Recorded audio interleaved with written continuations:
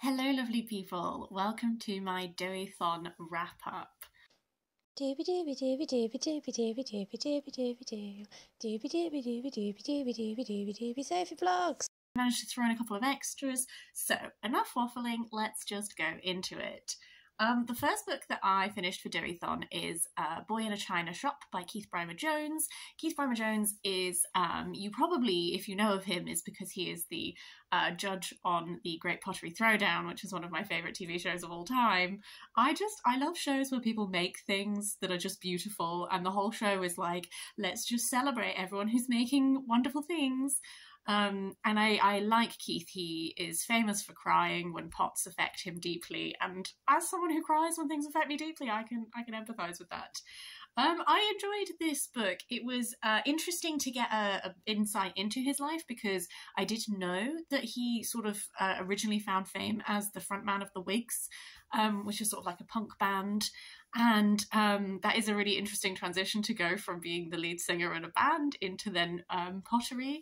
I have very much come away with an understanding of how driven he is, like when he was describing like what a typical work day would be like, that kind of thing, like wild, that level of physical commitment as well as mental commitment. Some of my favourite moments of this were when he really like delved into pottery history. That was really interesting. He would give you background on like historic information about pottery processes, and then also how that tied into his life and that kind of thing, and the way that his business grew. That was all really fascinating to learn about, and how he got into television as well, because as someone who is famous for potting, like you wouldn't necessarily think you'd have a TV career there. I definitely will say that this is a book to read if you are interested in Keith's life. I think, and I'm probably going to say this about another biography that I read as well in this, is that sometimes biographies are like beautifully written and constructed, and it doesn't really matter if you're invested in that person's life or not. This is one that I enjoyed the reading of. I found it a very easy read. I really did. I'm glad that I read it. It's not a book that I would say that you would need to either be invested in Keith or have like an active interest in ceramics to really like get the most out of it. But it was enjoyable. It was a nice way to kick off the month. After that, I finished a tome that is The Paying Guests by Sarah Waters. This is my second Sarah Waters. The first one that I read is Fingersmith, but I have actually consumed others of her through the TV adaptations and the film adaptations that they've had. This is an interesting read. It's like 600 pages. Dewithon is a readathon that is based around reading Welsh books. I take part in it every year. I sing its praises. I always have a really great time. And I just thought I'd talk to you about everything that I read. I am pleased with how much I got through, actually. Set in 1922, so we're after the end of World War One, and our main character, I forget everyone's names as soon as I finish a book most of the time, so forgive me for reading the back. But Frances and her mother are obliged to take in lodgers, because when Frances's father died, they were left with debts.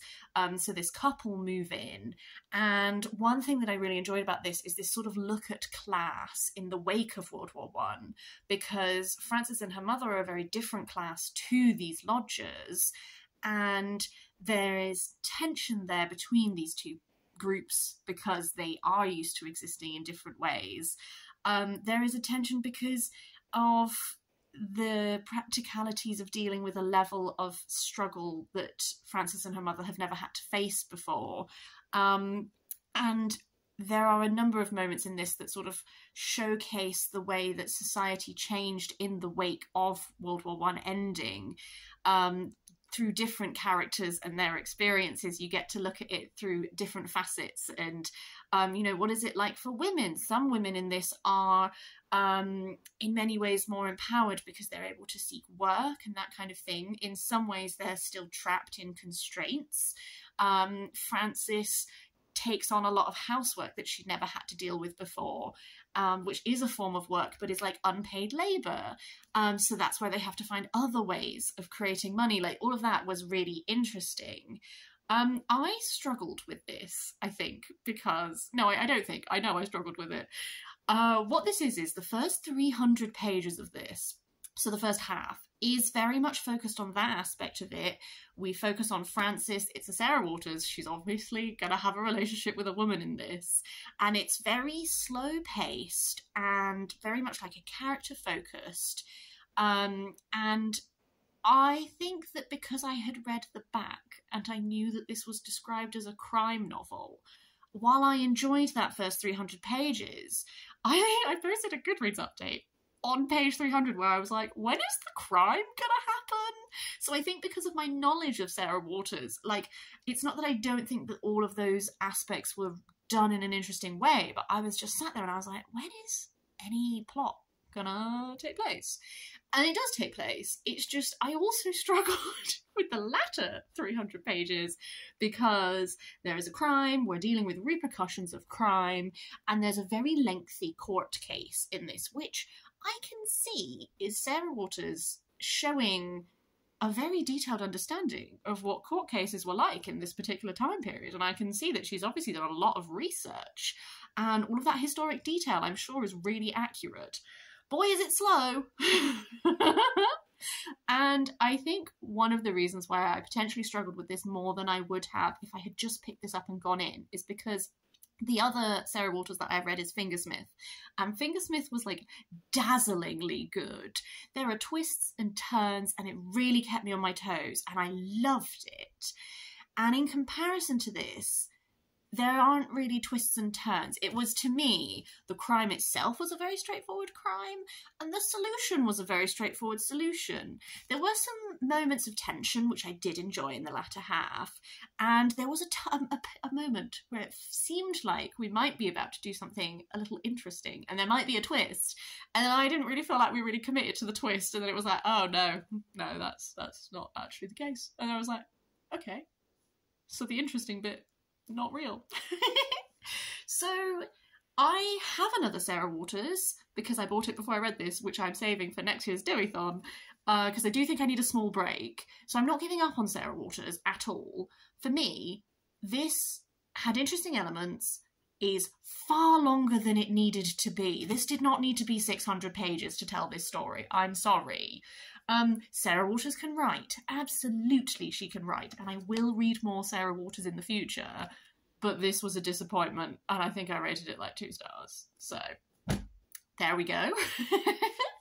Back to some non-fiction. I also read Takeaway, Stories from a Childhood Behind the Counter by Angela Hugh, which is a memoir about Angela's life growing up in the Welsh Valleys. Her family owned Chinese Takeaway, and this is just sort of like reflecting on her childhood and growing up there. It's a really interesting perspective. I've never read anything from like this perspective before, and I found it, like, I learned so many things. I learned like there was a reason that there was like only one Chinese takeaway in their village, is because she had other family that lived in Wales, but obviously you don't want to compete against each other. Like, you have your area that you need to be loyal to. You don't want to have another family member's Chinese takeaway also there to compete against. I found moments of this like I really, really loved, like when she was talking about how the sort of counter was this like liminal in-between space for her. Like, she spent a lot of her childhood working because her family are trying to survive and make enough money to live and provide for them. So like everyone has to pitch in, and whereas her friends had time off, like for her, like the weekends and the evenings are the busy time, so she is helping. But she talks about sort of like existing in this liminal space that is the counter, where it's like she is ready if anyone does order. She's ready to help in the back if she needs to. She's kind of also doing things like schoolwork and that kind of thing. And just there was this passage really early on where she just discussed like existing in that area, and I found that really interesting. It was also really interesting to learn more about, for example, her family had to go back to Hong Kong a certain amount of time so that she doesn't lose her citizen status there, because then if she loses it, then it's much harder to go back because you can only stay for certain amounts of time. So she had these really long summers that they would spend in Hong Kong with family, and then it would be back to Wales, back to work, and all of that. I would definitely say there is, as this develops, and she's looking at her family's relationship. Like, there is an element there that is to do with her father and anger issues and violence and that kind of thing. So just a word of warning if that's stuff that, for example, you find difficult to read about, that might be triggering, like, that's not something that you would necessarily know would be in this. So just a hint. I would be really interested in the audiobook of this, actually, because I think it is read by the author, and I would be really interested to hear her reading it. I liked it. I think at times it could have done with like a small edit. There were a few moments where I did feel like we were sort of repeating a little bit. And I just wonder a little bit if that is just an element of writing a memoir when you're still processing things, maybe. Is that, you know, this is all like recent lived experience that you're then translating. And maybe with a little bit of distance, some of those repetitions might have been like excised to make a slightly tighter novel. But I did enjoy it, and it was a perspective that I really liked. And there are recipes at the end of every chapter, and I love me a food memoir that includes recipes. Chinese food, I have many food allergies, including soy. So Chinese food is something that I've given up in the last year since I got diagnosed. But fun fact, if you also have a soy allergy, coconut aminos are a really good sub for soy sauce. So I was looking at some of these recipes and I was like, maybe this is my opportunity. Start delving back in, but just make it myself. We'll see. But an enjoyable non-fiction. To another non-fiction, I also read The Welsh Language in Cardiff, A History of Survival by Owen John Thomas. This was super fascinating. This is one that I would say, if you are new to reading about Welsh history and the history of Welsh language, this is not where I would suggest starting. Where I would suggest starting is, it's in this bookcase somewhere, is called The History of the Welsh Language. I can't remember the author, but I'll write it in the description down below, because that gives like an overview of like the history of the Welsh language across many hundreds of years, coming up to more contemporary, like the work that has been done to preserve the Welsh language and that kind of thing. So if you are interested in the history, definitely start there. But if you are already reading about the history of the Welsh language, this is a really interesting next space to go, because this is focused on Cardiff, and it's sort of challenging that myth and that idea that is perpetuated a lot, that's like, well, Cardiff has never been Welsh speaking. And actually, I think you'll find it has been. So we're going through, one thing that this did really well is it gives you like a lot of the core like data to back up this this idea that actually Cardiff has been Welsh speaking for a long time, and that amount of Welsh speaking has fluctuated, absolutely, but that doesn't mean that it was never there. One chapter that I really enjoyed was looking at slander cases, because it's in even during times when court proceedings had to be written in English, slander cases were the exception, because like this one guy, they wrote down the slander that he had supposedly said in English, and then he was like, "Soz guys, I don't speak English, so I definitely couldn't have said this because I don't speak that language." And then they were like, "Oh, okay, we will record these in Welsh from now on," which means you have a treasure trove that was so fun to read. Like, some of the insults were just top-notch excellent, but is also a really fascinating insight into like your actual normal people who are existing. You know, there's this idea that like a lot of the time the dominant historic narratives we get are the ones that are from people in power, because they have the ability to write and preserve their accounts. And it's like, when you look at a lot of the data that is stuff from here, you get like a real, your normal person's lived experience of interaction with language. Like, he looks at place names, he looks at family names, he looks at all of these varying points of data and tracks things through history. So definitely one that I'm like, read if you're already on that journey. I wouldn't necessarily suggest starting here, because it is like stat and fact heavy, but it was super interesting, and I learned a lot of rude words that I didn't know before. To go back to some fiction, I did my classic Jasper Fforde read for Dewithon, and I read The Eyre Affair. This is a reread for me, and I realised as I was reading it, I was like, wow, the plot I remember of this is literally the last 100 pages of the book, and there were like 200 pages beforehand that I had 100% forgotten, and I'm so pleased I reread, because I really enjoyed it, and I think I probably enjoyed it more this time around, because I have a much deeper appreciation for how Jasper Fforde does world building. So this is the first of the Thursday Next books, and Thursday Next is a detective that we are following in this world that is alternate history kind of, and literature and books have this massive prevailing influence on the world. As with all Jasper Fforde, there is a silliness here, there is a humour here, but also I love his world building. He does alternate history so interestingly. One of the massive defining world building aspects of this is that there is a conflict in Crimea between England and Russia, which feels more pertinent than it did when I read this the first time around. I also loved to tap into our Dewithon angle of representation of Wales. Jasper Fforde in his alternate history always has little Welsh details that I really like. In this, it's that there's a Socialist Republic of Wales that is ruled by their president, which is Owen, and all of that was really fab. I really enjoyed that aspect. I love how he creates these alternate history sort of worlds, which are like the backdrop to the society, absolutely, but also like we're looking at war. Like Thursday is a veteran of this conflict. She has wounds from it. We're looking at there are parallels you can draw with contemporary political events, stuff like that. But that's all a background to like what is actually like Thursday Next is investigating this guy who is like the third most evil man in the world or something, he's ranked.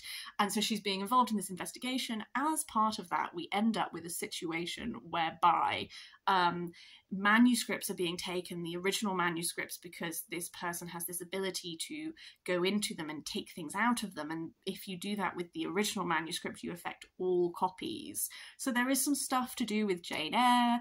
I just had a really rollicksome time with this. I really like Jasper Fforde. I definitely would say that this reading of Jane Eyre is way more like straightforward romance than I personally like to approach Jane Eyre. I like to approach Jane Eyre with a little bit more nuance because I think Rochester ain't shit. But that's just me. Suffice to say, I will definitely be continuing with the Thursday Next series. I had the best time. Another piece of non-fiction, I was very non-fiction heavy this month, is Half Time by Nigel Owens. Nigel Owens is a very famous Welsh rugby... Oh god, I've literally just blanked on the word. The man. Referee! I don't know why that vanished. This is the first of his autobiographies. I believe he has at least one more now.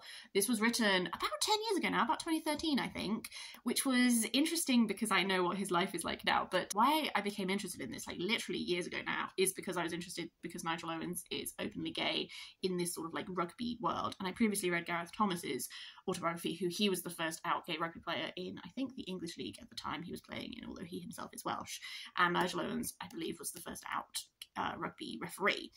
And this is another one where I would say that I would recommend this if you are actively a fan of Nigel or are super interested in like Welsh rugby from a refereeing perspective. If you don't already know him, I would question like how much you'd get out of this, because you are very much like it's one that's very much told in like a very straightforward, matter-of-fact way, which I feel is just like reminiscent of how Nigel speaks. Like I could hear his voice saying it as it went. So it's not one that, again, it's not one that's like beautifully written piece of art memoir. It's like this man telling you about his life and growing up and all of that, which was interesting from my perspective.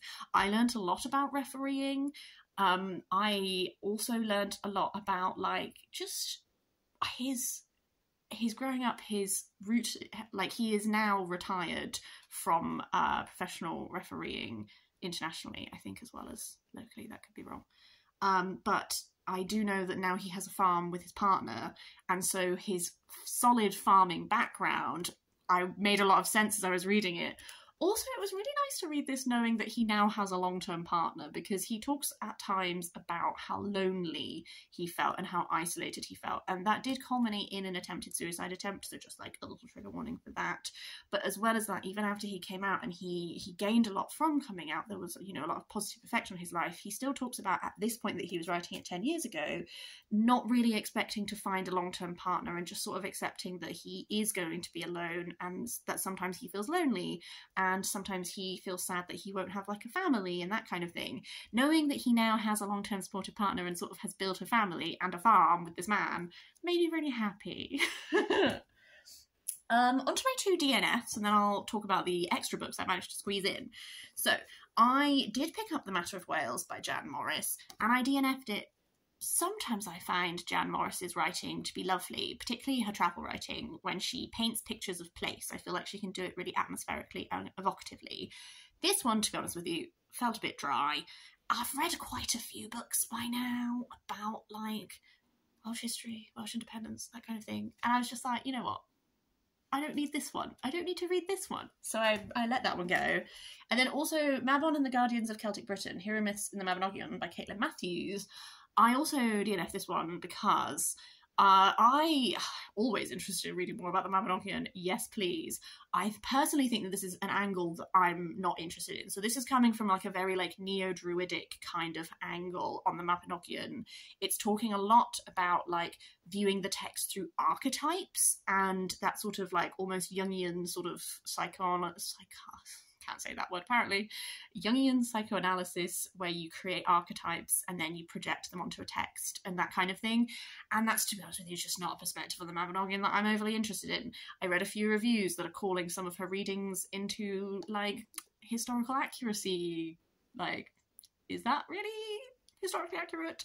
So when I have so many other books, including these two that I managed to squeeze in, I just thought, no, I'm not going to bother. So the extra books I managed to do are the works of Gwerful Mechain, edited and translated by Katie Gramich. This was fabulous. I've been wanting to read Gwerful Mechain's poetry for ages. One of the history of the Welsh language, maybe the history of the Welsh language, maybe the history of Wales, can't remember. I read a book which talked about her poetry and I was super interested. She's really famous for being like that medieval Welsh poetess who wrote a poem about her vagina, whereas I think that is a mildly reductionist view on her and actually that she's a really interesting writer. So this particular translation was fab because what it does is it gives you, here's a poem. This is the original Welsh. This is the direct literal translation of what it means. And this is the actual like poetic translation that Katie Gramich has done. And that was really fab because I'm still on a Welsh learning journey. So being able to read it in the original Welsh, know specifically what the actual words meant, and then read the poetic version of it, super interesting for me personally, had a fabulous time. When it comes to topics and themes, I also really enjoyed learning them and getting to grips with them. So there's two opening poems in this are like her explicitly religious poems, one of which was very popular at the time it was written because we have a number of manuscript remnants of it. The other one much less popular.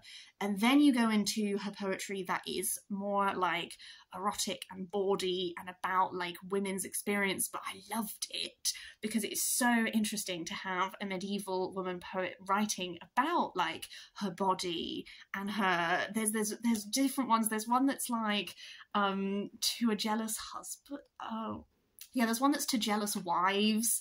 There's another one that is about like a husband beating his wife and stuff like this. And there are also ones that are written in response to male poets of the time. One of them is like taking this man to task because he wrote a poem disparaging all of womanhood. And she's like, you've only picked terrible examples. Here are loads of examples of really famous, faithful women. Get your head out of your ass, mate. And I loved that.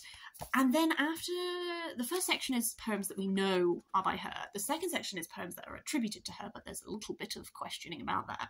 And then the final section is poems from other people that put her in context. For example, everyone's always like, oh, she's writing poetry about her body. And there's like literally an example of a man doing exactly the same equivalent. But we don't call that man like the penis poet, do we? No, we don't. So loved this. Found it super duper interesting and an illuminating experience for sure. The final book I managed to squeeze in for Dewithon is The History of the Kings of Britain by Geoffrey of Monmouth. Who is this? Oh, translated and with an introduction by Lewis Thorpe. I have always meant to read this from an Arthurian standpoint. It does cover more than just Arthur. It is sort of looking at this mythologicized version of the founding of Britain, and that Britain has this Trojan root and all of that kind of stuff. What is interesting that Geoffrey of Monmouth is doing is that he does interweave real historical people. It's just he creates this vision of history that is like wildly inaccurate, but is like a big propaganda thing.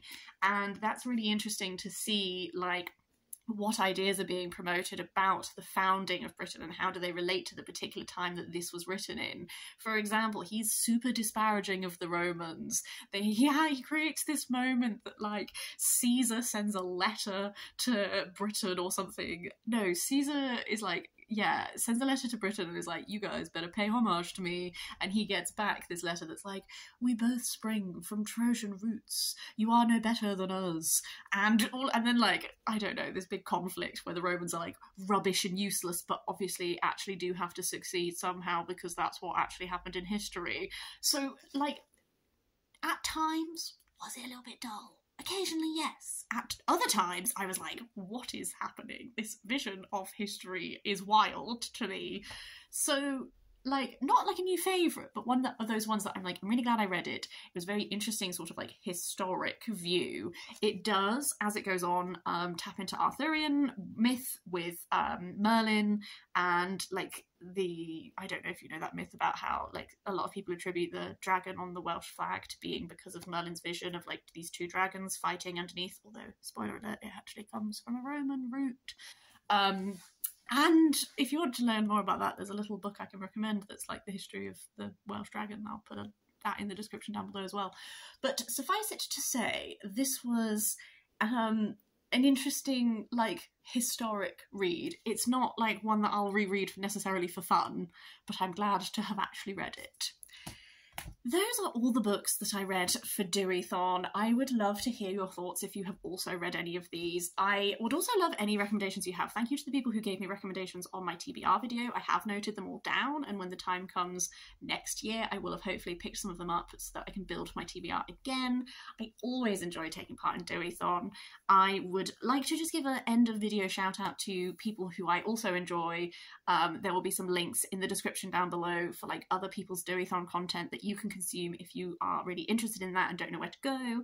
Otherwise, I hope your March was lovely. There will be a part 2 reading wrap up that is all the stuff that I read in March that's not for Dewithon, because I did sneak some others in, so keep your eyes peeled for that. But I hope you have a really lovely day. I will speak to you next time for that other wrap up video.